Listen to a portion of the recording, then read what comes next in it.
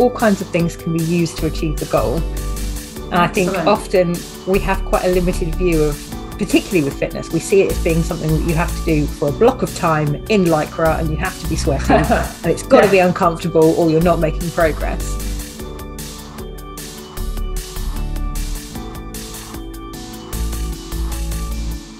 So welcome to this episode of Finding Your Range podcast with me, Jeannie DeBon. This is the podcast that looks into hypermobility, chronic pain, and EDS. So I'm joined today by an occupational therapist. You may recognize her because she's very well known in the hypermobile community, Jo Southall. So welcome, Jo. Thank you for joining us. Thank you very much for having me. I'm really looking forward to this. I always learn so much from these interviews, so I'm looking forward to learning more about what you do. So let me just read you Jo's bio before we get into the questions. So Jo is an independent occupational therapist, an expert patient with many years' experience self-managing complex health conditions. She lives with hypermobile EDS, postural tachycardia, and visual stress.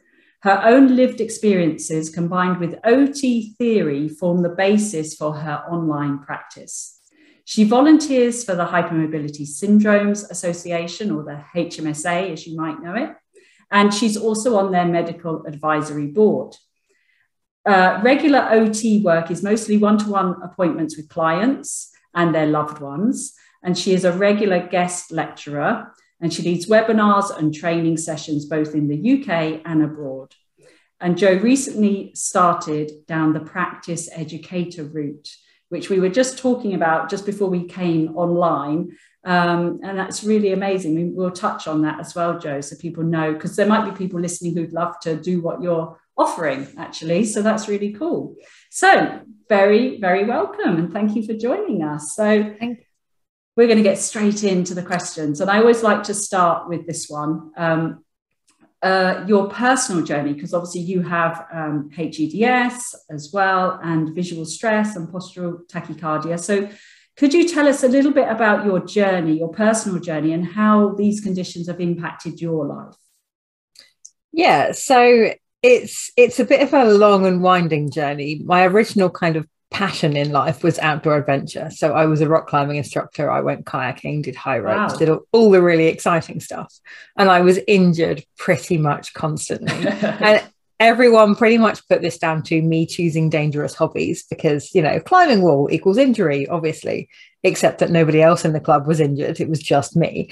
I'd had kind of intermittent periods of really severe hip problems as a kid. I had the classic growing pains, really quite severely as a young child. Mum had many a sleepless night sat by my bedside trying to get me to sleep. And then about a week before my A-levels were due to start, I fell off the asymmetric bars at gymnastics and dislocated my radius and ulnar in my left arm in opposite directions. Oh my gosh. Without a fracture, which greatly puzzled pretty much everyone in A&E, because that's not how it's supposed to work, you know? So after a couple of weeks, a lot of weeks, we had like a removable plaster cast because it was my dominant hand as well. So I had to be able to take the plaster cast off and rest my arm on an ice pack so I could write for my A-levels. But I never really got full range of motion back. So I referred myself to physio.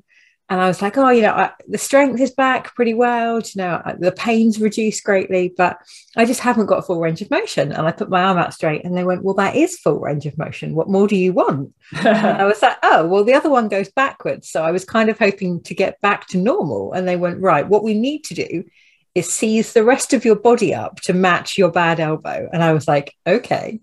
So having gone in for an elbow problem, I sat there with this physio who was like, I'm a little bit suspicious of your kind of past injury history.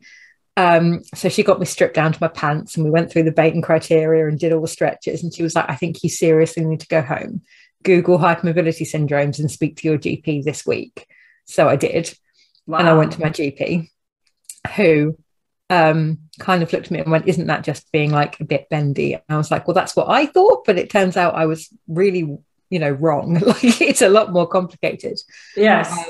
my GP, and this is like a turning moment, and I still highlight this when I talk about like best practice, said, okay, what I want you to do is go home and come back in 2 weeks. And I said, okay. And we were both going to go and do our independent research and see what needed to happen. So 2 weeks later, I came back and said, I think I want to try X, Y, Z and be referred to these places. And my GP went, good, that's what I found as well. So we started the anti-inflammatories, we started the amitriptyline, and I got a referral sent to UCLH, to their hypermobility clinic, and a physio re-referral. And we just got started down this road of kind of getting everything sorted. Yeah. Turns out going off to university and radically changing your diet, lifestyle, habits, hobbies, interests, and medications all at the same time was a recipe for disaster. Yeah. And I very quickly started having kind of more complicated joint problems. I persevered with the outdoor adventure, but in a very kind of highly adapted way, struggled through, kept going. And then by the time I was 21, I got my first wheelchair, just for part-time use, for longer journeys, supermarket trips, that kind of thing. And then that was the same time I kind of realized that being 40 foot up a tree was not conducive to a long-term career strategy. So I started retraining as an OT, and 5 years later, here I am, qualified, went straight into independent practice and kind of moved on from there. But yeah, I'm very, very grateful for my GP, just because that was a massive kind of, without that, things could have turned out very, very differently. Yeah, that's awesome, isn't it? Because we hear so many stories of where the exact opposite happens and we're told to go home and not come back because there's nothing wrong with you. Oh, yeah, brilliant. So I'll just jump to a further question because you mentioned it. So all of this that was happening to you, that did impact your choice in degree then? You decided... Absolutely. Yeah. Okay. Mum was a big one for this, actually, because I was kind of looking, maybe I should retrain, maybe I should go to university and do something slightly less kind of energetic, should we say? And I'd seen a really good hand therapist at the time and got talking about what he did for his job and how he liked it and that kind of thing. And Mum was like, well, why don't you retrain as an OT? And I kind of brushed it off and went, oh no, I haven't got the UCAS points. I haven't got the kind of, I'm not smart enough for that, blah, blah, blah. And actually properly looked into it, and I was only 10 credits short, so I just did like an open university course, and that was it. I was in. So absolutely loved it. And it's not where I thought I would be when I started like the teenage kind of outdoor adventure journey, but I start my master's next month, so it's definitely like, I'm really glad this is where I ended up, for sure. Oh, that's amazing. So you're doing a master's in, is it an OT? Just it is, yeah. Oh, amazing. Oh, that's exciting. Really exciting. Yeah, well done. And can I just ask, what is visual stress and how does that affect you? So visual stress, often known as kind of Erlen syndrome or scotopic sensitivity, it's often seen as kind of a learning difference or kind of an educational challenge for a lot of people. Similarly to kind of the dyslexia sort of thing. So a lot of people will have difficulty reading and writing. They'll have difficulty with, struggling with like certain colours on certain backgrounds. For me, the reading and writing is mostly kind of, I'm all right with that. I get by, particularly with the tinted lenses. My main problems are kind of light-dark adaptation. So I'm kind of functionally night blind in the sense that I can see, but there's so much kind of static over my vision and glare off light sources and flickeriness that like my brain can't make heads or tails of what that visual input is. So I basically kind of really struggle with things like depth perception. With, if I look at a light source, there'll be like a massive starburst effect of it. So like I can't drive because headlights from oncoming vehicles are just too dazzling. If I come out of a tunnel, I can't see for 30 seconds afterwards, which is obviously, a problem. So the lack of depth perception and being effectively night blind is the main kind of challenge for me. But a lot of people find that migraines or headaches are a problem. Looking at repeating patterns, so pinstripes or geometric grids, anything like that. Yes. But it's interesting because I've I had this diagnosed when I was like 12. So this was long before the hypermobility stuff became a problem. But I have since met quite a lot of people on the hypermobility spectrum that also have very similar issues. So yes, I was going to ask you, is it connected to the EDS? This is one of those things, very much like the whole kind of autism connection, where we see a lot of correlation, but we haven't conclusively proved a causation. Yes. So since working with me, my optometrist then started asking her other visual stress clients if they got travel sick, if they had hypermobile joints, if they had back pain, that kind of thing. And a really interestingly high percentage of them said yes, they were double jointed. Wow. So she kind of told me that, and I was like, oh, that's really interesting. Yeah. Like there is kind of a weird link there somewhere, but we don't know to what extent it's just the fact that both of these things are fairly common, or is it that actually one causes the other? So it's interesting. Very interesting. So let's move on to what you're doing now, which you clearly love what you're doing, which is fantastic, and helping so many other people along the way. Could you, in very simple terms, what is occupational therapy? So occupational therapy is all about doing things. In my mind, I kind of separate into two things. So we know there are kind of health benefits, therapeutic benefits to activity, to fresh air, to walking, to Tai Chi, to yoga. We've scientifically proven that doing these things is good for you in more than just a physically getting fit way. It's good for your brain. It's good for your emotional state. Yeah. And then there's the kind of, I want to do this thing, but my body or my mind are preventing me from doing it to my satisfaction. Yeah. So then we would come in and go, okay, well, this is what we want to achieve. Do we need to look at adaptive strategies? Do we need to look at equipment? Do we need to delegate some things out? Do we need to put you in a different environment in order to achieve it? So it's kind of like an interesting split, really, between like enabling people to do things and doing things to enable good health, basically. So occupation isn't just your job. Occupation is your hobbies, your interests, your family relationships, the things you do that just bring you joy. Yes. So, so somebody would come to see you, a new client, say, and you'd look at what they're doing now, maybe what they want to do. Yeah. And then you would say, okay, what can we do to help you achieve this? What tools do you need? What strategies do you need? Yeah. Oh, that's fascinating. Absolutely. But equally, it may be that somebody will come to me and say, look, I am really deconditioned. I'm really struggling to get fit, but I'm not kind of enthused by any of the options available. Yeah. So we might then look at things like, actually, let's find a hobby that interests you, and we can use that to get you fit. Yes. So gardening can be used for fitness. Dance can be used for fitness.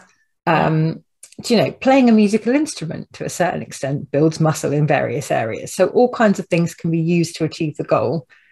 And I think often we have quite a limited view of, particularly with fitness, we see it as being something that you have to do for a block of time in Lycra, and you have to be sweaty and it's got to be uncomfortable or you're not making progress. But actually, 20 seconds of fitness work while the kettle boils, if you do that 4 times a day, that's fitness. It's adding up. So it's that creative thinking approach is what I really like about the job. Yeah, I'm totally with you on that. I always say to my clients and my, online Zebra Club members, it doesn't have to be on a mat doing, whatever, crunches and bridges and, going for a walk, going to whatever. It doesn't have to be, like you say, doing something, while you're boiling a kettle, heel raises, knee lifts. It all counts. Yeah, absolutely. Definitely. We definitely want to change that whole approach to exercise as it sort of is thrown at us by the media, right? Completely. And this is why I send so many people your way, because we think the same way here, and I think it's the best way to do things. Yeah, it's much healthier, because for us it's so challenging, right? For so many of our clients, the last thing we want to do is put hurdles in people's way, right? Absolutely. So, if something is too hard, if it's painful, if exhausting, you won't do it long term. You just won't. No. And we need long-term change because we've got long-term conditions. So exactly. Yeah, absolutely. So we've touched on it a little bit, but so if someone who has got hypermobility comes to see you, Do most of your clients have hypermobility, by the way, or do you see all sorts of people? I see all sorts, but there's a decent percentage of hypermobility. I think simply because I'm quite open about my own medical history online, and because I do a lot of kind of affiliated stuff with the HMSA, I'm just more well known in that circle. Recently, I've been seeing quite a lot of long COVID. I have always had quite a lot of kind of chronic fatigue syndromes, MEs, post-viral fatigue type stuff. So I do see a lot of conditions, but there is often a hypermobility element squeezed in there somewhere. Okay. So somebody with hypermobility comes to see you. What practical ways could occupational therapy be helping them? So typically I'll start with a load of paperwork that just breaks down all the things in your life that are not as easy as they could be, and we'll kind of prioritize from there. So a lot of what I do is around lifestyle adaptation. So pacing and fatigue management are massive. And pacing is also really, really useful for things like pain management, anxiety, feeling like kind of emotionally overwhelmed, all of these things. Pacing can be really, really useful. So that's almost always my starting point, is let's look at getting you less exhausted consistently, and then we can do bigger changes. I really dislike the way a lot of healthcare advice is given out, where it expects you to stop doing hobbies or interests so you can spend more time on rehab.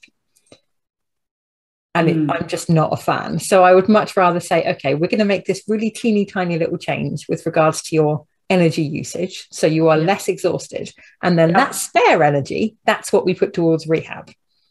Nice. So that's kind of that, and the fact that pacing is actually really, really difficult. So the sooner you start, the easier it is to we can touch on it in the next session and the one after that if we need to. I typically also look at things like sleep hygiene and kind of joint protection and injury management. So the way we're moving, the way we are carrying out everyday tasks. I talk to my clients about sport mode quite a lot. So particularly for the hypermobility community, when people are exercising, they perceive that as being a dangerous activity. It's like risky to exercise. So you put yourself on this kind of heightened level of awareness, where you're body aware, where you listen to the signals your body gives you, where you pay attention to your posture in order to exercise safely. But that's not a sustainable kind of place to be in. So we do that for sport, and then we sit down, and then we injure ourselves reaching for a drink or getting out of a cardigan. So a lot of the kind of injury prevention and injury management stuff is around actually, how can we make you more body aware? How can you start to listen to what your body is telling you? Because typically chronic pain makes you very, very, very good at ignoring what your body tries to tell you, because everything it tells you is unpleasant. Absolutely. So you shut down, you just stop paying attention. And we actually have to reconnect in order to make it safe for you to start doing new things and learning how far you can walk, how long you can sit for, how far you can reach safely. You have to have that level of body awareness, or you're just going to get injured constantly. So that's typically the kind of starting point. And we'll then move on to, actually, if you've got the pacing in order and you've got your injury rate down significantly, and a lot of that chronic pain has kind of calmed down a little bit and your stress levels are lower. What is left that's still really difficult? And often that will be a much, much shorter, more specific list of challenges than at the start, where somebody will come in and go, I don't know what to do. Everything's too hard. I don't have enough energy. So we'll then look at, okay, maybe would a mobility aid be useful for this specific scenario? Or would it be useful to have a different kitchen gadget? Or can you buy pre-chopped veg so that you can make food from scratch, but without exhausting yourself? And it's those kind of extra adaptations. And then you all start to put it together and you write it all up, and you go to your GP and your doctor and your best friend and your family and your partner, and you say, this is how we're doing things from now on. Ta-da. And then everyone works from the same plan, and you get something that vaguely resembles cohesive symptom management across the board. I love that. I love this approach. It's really lovely. And it's also, I think, like you say, having everyone, not the person not feeling bad about maybe having to use special tools or having to buy chopped veg, and also the family, the friends accepting that. It's so important, isn't it?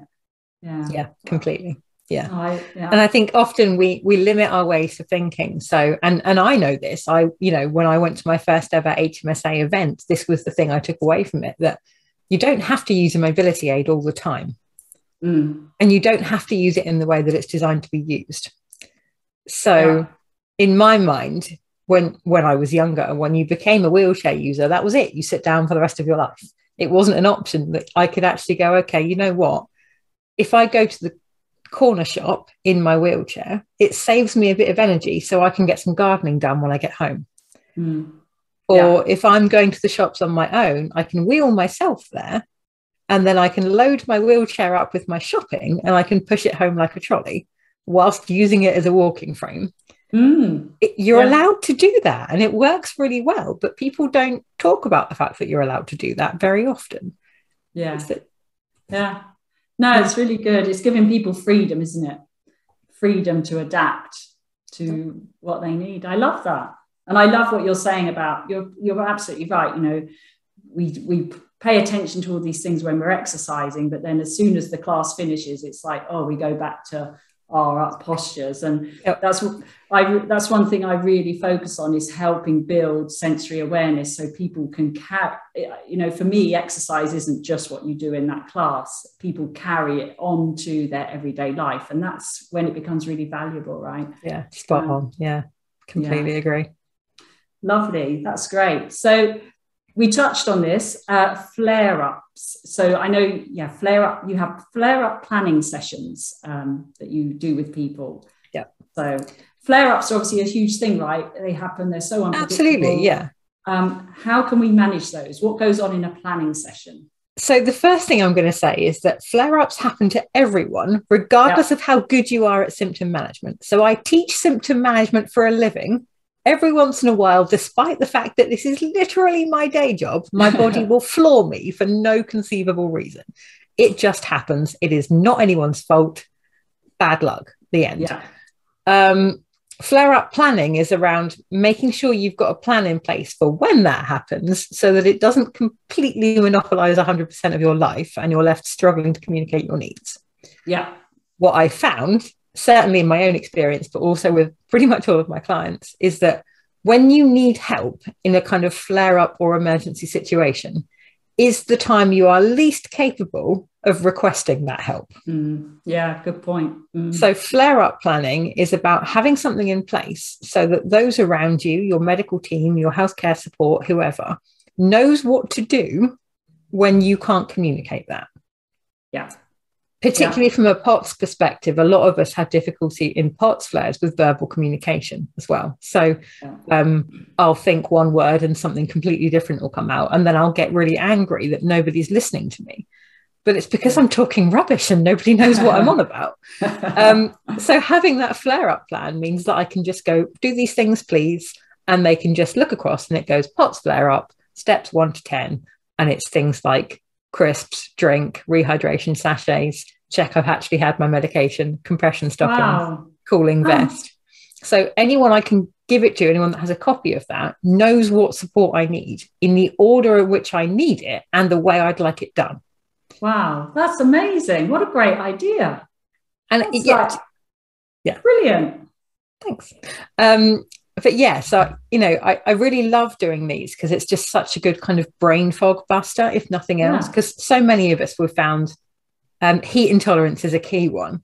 If you're feeling unwell because you're kind of overheating, your brain doesn't process what you need to do very well at all. So I remember having a discussion with a friend of mine who's got quite severe heat intolerance, and they'll go, oh, I don't feel very well, so I'll tuck myself under a blanket or put a snuggly jumper on. But that's the exact opposite of what you need to do.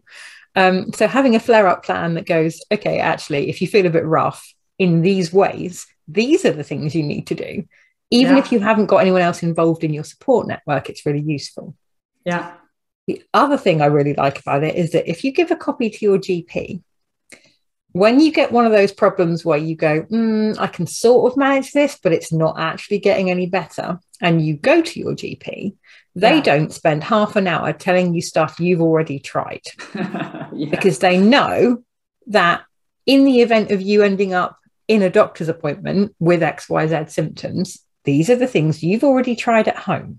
meaning that you can skip the whole, have you tried drinking more? Do you take paracetamol? Would you like to wait 2 weeks and see if it goes away discussion, and get straight on to useful things like, maybe we should refer you, or try this medication, or have you spoken to a therapist? And it just kind of speeds up that whole process. Yeah. It's a great way of helping people advocate for themselves as well, isn't it? Yeah, so that they're in charge of their doctor's appointments rather than just getting brushed off.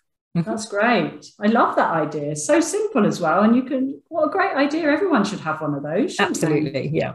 Yeah. And I love the fact that, it's very reassuring to hear that when the professional says that, you get flare-ups too, and it doesn't matter. Sometimes it just happens. It's really reassuring, Yeah. Yeah. Brilliant. Now, your name came up actually it was a real coincidence actually today. Somebody in my Zebra Club forum was asking for help with chronic fatigue, and they were really struggling, and someone said, oh, you need to go and look at Jo Southall's website because she's got and I was like, oh, I'm talking to her today. So there you go. Someone was listening. So I love it. So yes, chronic fatigue. What can we do to help ourselves with fatigue? Fatigue management is one of my favorite topics to talk about, and I could fill this entire recording, this whole episode, just talking about pacing and fatigue. I think fatigue management in general is taught very, very badly. We're taught, do a thing, have a rest. Yeah. And I have massive issues with that, particularly for the chronic pain community, because having a rest is always thought of as being lay down and do nothing for 20 minutes. Yeah. But actually, distraction is a fantastic pain management strategy. So if you remove all of your distractions, what you're left with is, wow, everything hurts quite a lot when I pay attention to it. That's a good point. So there are kind of two key strategies I teach with regards to pacing. The first one is activity alternating, and it's all about swap, don't stop. So I try to break my life into 3 categories. So the first one is the kind of physically challenging stuff. So that's my physiotherapy, gardening, dancing, scrubbing out the hedgehog hutches because I do hedgehog rehab for fun.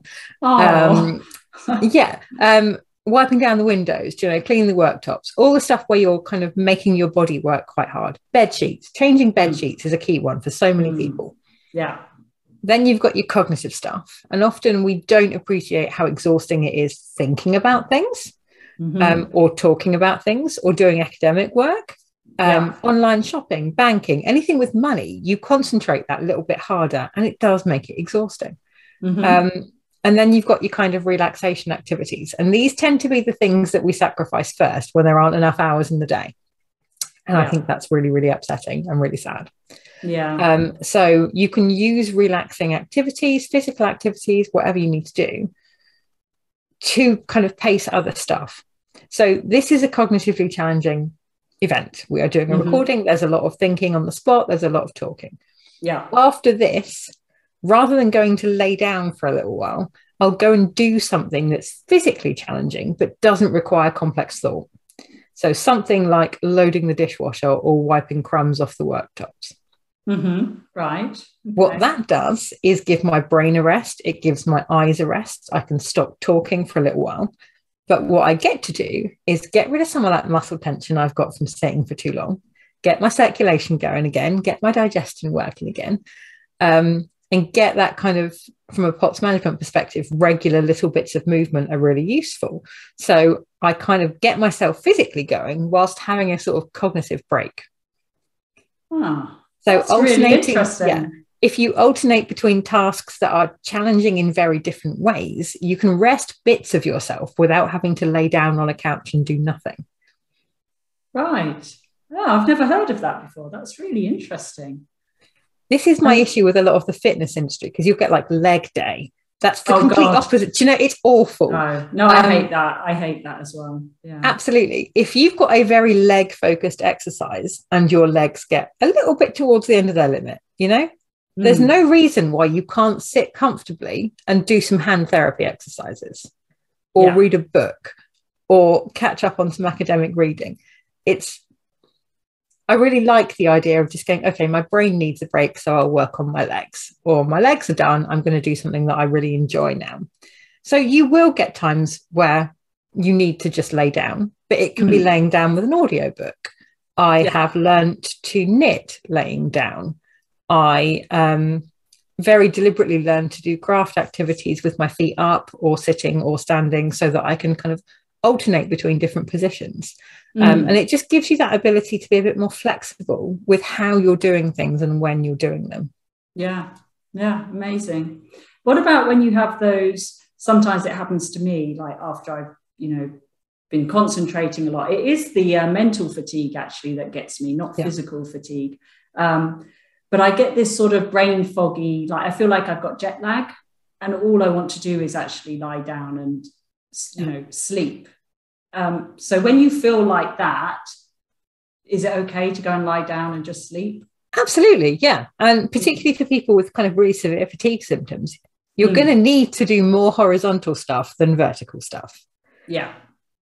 Sleep, by all means. If you're going to have a nap, 90 minutes is about the average you should be aiming for, because that's a full sleep wake kind of REM sleep, light sleep cycle. So you're going to sleep getting the full benefit of a nap, and then you're waking up at the lightest part of your sleep cycle. Whereas if you have a 20-minute nap, your alarm yanks you out of REM sleep with all the grace of a landmine going off. And you wake up going, oh, what day is it? Where am I? Oh, I feel horrible. Which, so you kind of don't get any benefit from it. But likewise, you don't need to do equal amounts of each activity. So you can do 30 seconds of exercise and then an hour of watching TV with your feet up. But you're still alternating. Yeah, makes sense. Yeah, I like it. The other strategy I really like is the micro break. So all we're talking about are like 10 to 30 seconds of not doing the thing you're currently doing. So there's a lot of kind of dead time with activities where we watch the activity occurring, but our concentration isn't actually essential to it. So what I used to do when I was sending emails was press send, watch the taskbar sync, and then immediately click on the next thing.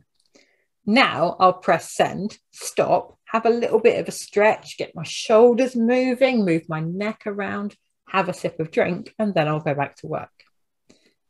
In those micro breaks, I very deliberately kind of do a head to toe body scan and just go, okay, how am I feeling? Are my arms and legs attached? Have I got pins and needles from sitting badly? What's the back pain like? Am I hungry? Did I skip my last round of medication? When was the last time I had a vegetable? All of those kind of useful self-care things. So when you find something and you go, you know what, I've got a little bit of a niggly headache, stop and deal with it. But we don't notice these things unless we have these micro break check-ins because we've got so good at ignoring everything. So, really true. If you've got a little bit of a niggly headache, 15 minutes away from your computer and a cup of tea, maybe a bit of fresh air, good to go again. If you ignore a headache for 15 minutes and then another 3 hours after that, what you end up with is painkillers and darkened room, because you've let the symptoms get so bad that you then have to completely step away in order to recover. So the more proactive you are with fatigue management and symptom management in general, the easier it is to manage. Amazing. Honestly, I'm nodding my head there because I'm so guilty of that. Those little headaches that I can feel, and then I go, oh, I'll just do a bit more. And like you say, 3 hours later, I've got a splitting headache and I can't do anything. So it's a complete waste of time. No, I'm going to be changing some of my things after today. Excellent. Now, you mentioned that you have a wheelchair. You sometimes use a wheelchair. What's your experience been, sort of good and bad? Because obviously it's not always easy, is it, getting around in a wheelchair? And so I know. So I'd like to hear what your experiences have been as a user. And then I know on your website you do have this lovely beginner's guide to using a wheelchair. So you could tell us a little bit about that as well. Absolutely. So I think my general approach for mobility aids in general is that if you've got very variable mobility, you need to have a couple of different options in order to be able to meet your needs the majority of the time. So if you are mostly okay with a walking stick, so that's all you have, when you end up with a leg injury, and injuries happen, it's a part of the condition, you know, we learn to manage. Yeah. If you end up with an injury that means you need to be non-weight bearing, you're then stuck and you can't do anything until you either get a mobility aid or the injury recovers. Mm-hmm. Having a wheelchair allows me to go out and do things, to get to the shops, to go on social events, to basically engage with the world, regardless of whether or not I'm capable of walking. Mm-hmm. So it's about giving myself options. So I've got a wheelchair. I've got power assist wheels built into it to make it easier to push. I've got crutches, 2 sets of crutches, different kinds. I've got folding walking sticks, left and right-handed. You know, I've got all the different options so that almost all of the time, regardless of how uncooperative my body is feeling, I can leave the house and I can go and do things, and I can get to university and I can go to conferences. Yeah. Because I've got options. Yes. That said, I recently had a really horrendous shoulder injury that meant I couldn't self-propel. And I found myself back in the situation where I was like trapped in the house going, oh, this is really inconvenient. Maybe I need a power chair as well, just in case I get really horrible shoulder injuries again. Right. But yeah, so it is a kind of learning process where you kind of adapt or buy the next thing or try stuff, and then you chop and change as you need it. But yeah, the first time I ever went to the supermarket in a wheelchair, I got halfway through the kind of the shop and was just like, is this what shopping is supposed to feel like? Because I'd never understood how anyone enjoyed shopping as a hobby. And then I got around the shop and I was like, you know what? If this is what it feels like for other people to go shopping, I can see why people enjoy it. Yeah. And it was a real revelation that I didn't have to be exhausted and on the verge of passing out by the time I got to the checkout. That just, blew my mind. This was just like a new concept to me. And I think it is kind of groundbreaking in some ways that when we find something that means we suffer less, we go, wow, I didn't know it was an option to like not feel horrible whilst doing this. But it's given me my independence. I leave the house on my own. I don't have anyone with me. I don't worry about that. I'm not concerned about falling over in the shops. It's given me my confidence to be on my own. Regardless of how uncooperative my body is feeling. That's perfect. It is. It has been a game changer. That said, I try to be quite flexible with my use of my wheelchair, partly because it helps educate the public. So again, there's this perception that once you sit down, that's it. We're all paraplegics. Nobody who uses a wheelchair can walk. But actually, the majority of wheelchair users can stand unaided. Okay. So there's a lot more of us out there that can get up and walk, but often don't have the confidence to do it. So I'll quite often use a wheelchair to get to a location, as on university campuses. My plan is to use my chair to get to the right building, and then I will park up and wander around the classroom quite happily. So if I go to the pub with friends, I'll park at the table, but then I'll walk to the bar. So it gives me a comfortable seat and it gives me the ability to get around outside, but I don't need it inside the building so much. So it is giving me those options. But I think that again wasn't something that was talked about. I didn't know it was okay to do that. So the beginner's guide was aimed at kind of demystifying a lot of this, and like if you are thinking that actually this is the mobility aid for you, but you don't know what any of the keywords mean, how on earth do you find the information you need online? So it was about kind of that bridging the gap between people that know all this already and people that don't even know where to start, because often it is just there is a chasm between what you want to know and knowing how to search for it, how to get that information. It's interesting. Like you say, it's probably changing the public perception is quite a big thing, isn't it? Because probably people think, oh, she doesn't need a wheelchair. She can walk around. It's difficult, isn't it? And the analogy, it's the same as using a car. If you can walk, why do you drive to the supermarket? Because it's easier, right? Because you can't walk that far. Because you can't walk that far and carry stuff. That's a really good point, isn't it? Thank you. So how do people get referred to OT? Is this yours is a private practice, right? Yeah. So, but But it's also available on the NHS, I guess. Yep, well. OTs are everywhere these days. We are one of those professions that pops up when you least expect it. There are OTs in primary schools, there are OTs in prisons, there are OTs in education settings, there are OTs in sports centres. I know OTs that work for the Red Cross. You know, we're everywhere, doing all kinds of different things in different places, which I love. I think it's really exciting.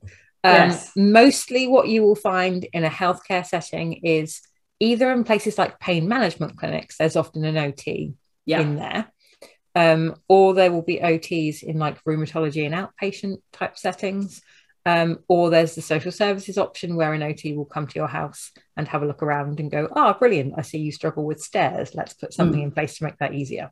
Or I notice you can't get out of the bath, let's put something in place to make that easier.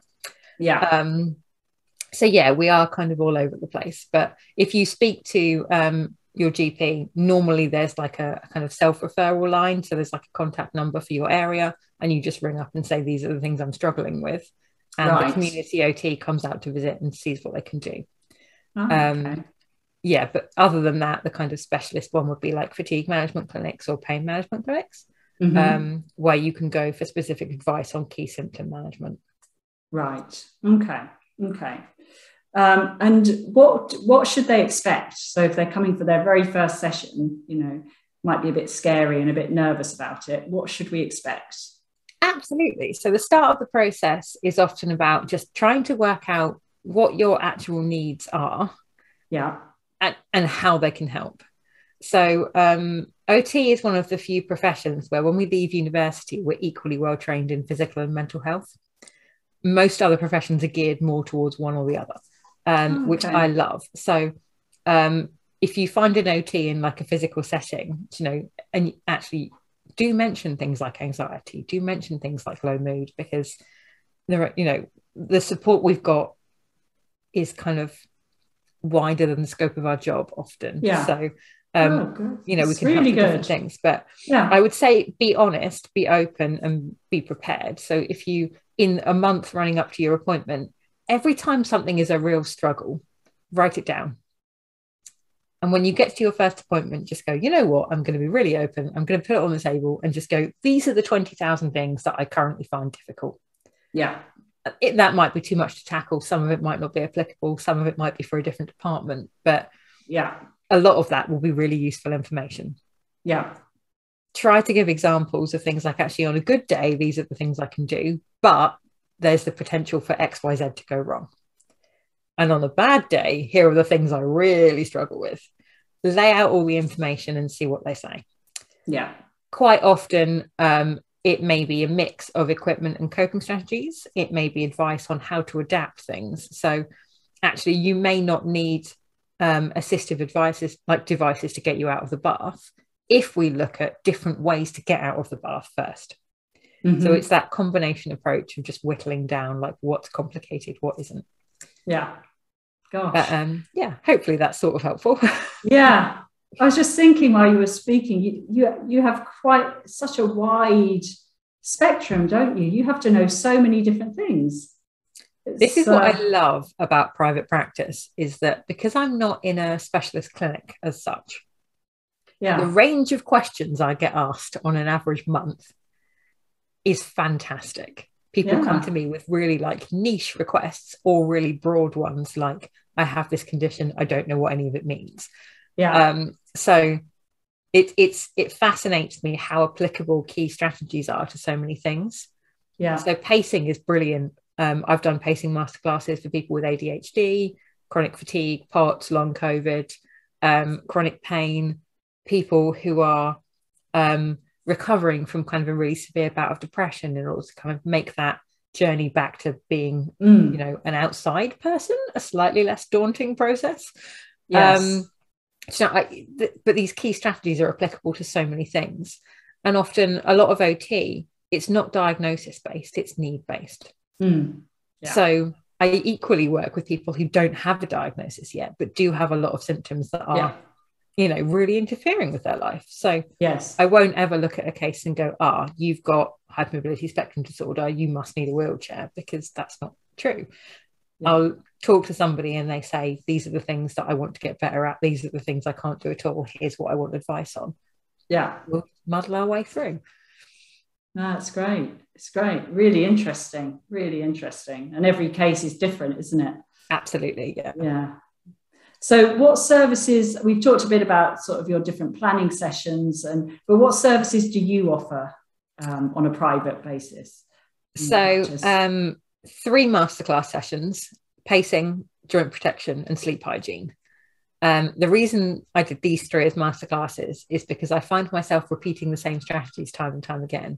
And if it's a semi-scripted service, I can do it cheaper than if I do it on the fly. So kind of there's those services set aside, and then everything, a lot of the other stuff falls into what I've kind of just named freestyle appointment, which is basically you purchase 30 minutes of my time and use it however you choose. So we can talk about one challenge in massive amounts of detail, or we can touch on 30 things and I'll rapid fire just give you a list of places to look up more information or products or whatever. So that generally works quite well for the majority of things, because a lot of people will have kind of 3 or 4 questions, but they'll be very, very different questions. Yes. So it's nice to get that range. And then there's the kind of flare-up planning. I also offer a personal shopping service, which is geared towards disability specifically.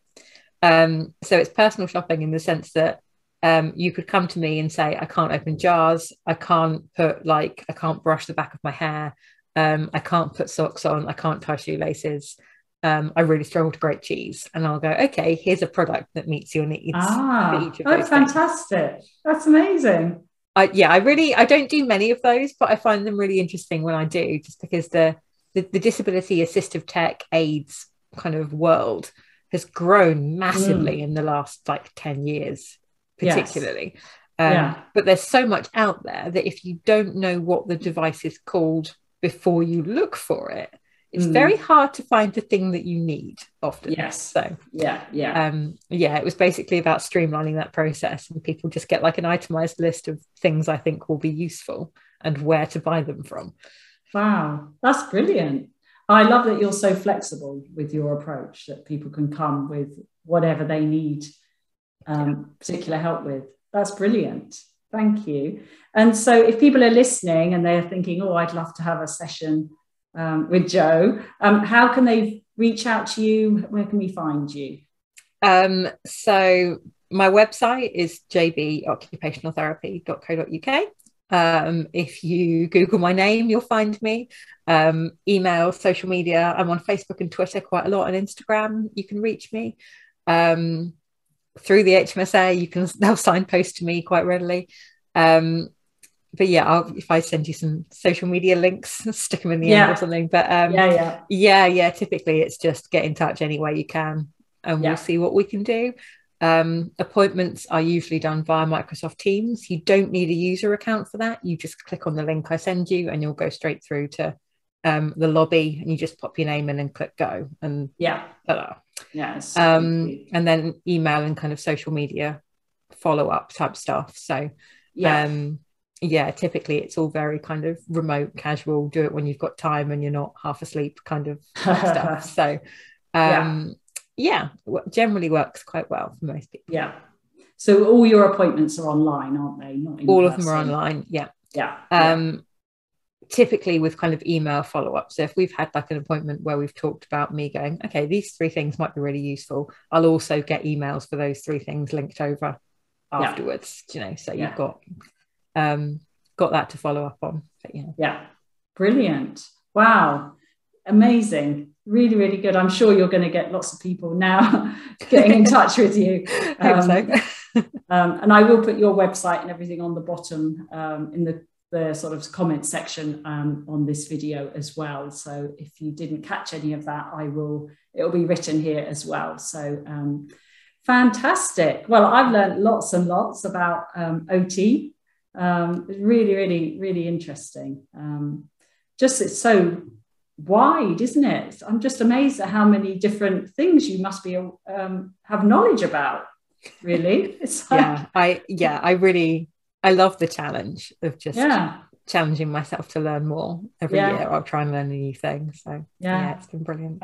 Fantastic. And good luck with your masters as well, which you're Thank you very much. Cheers. Fantastic. Well, thank you for joining us, and thank you everyone for listening today. I hope you enjoyed that. If you've got any questions, you can obviously contact Jo directly, or you can leave a comment here and I'll make sure she gets it. So thank you again, and until next time, keep moving.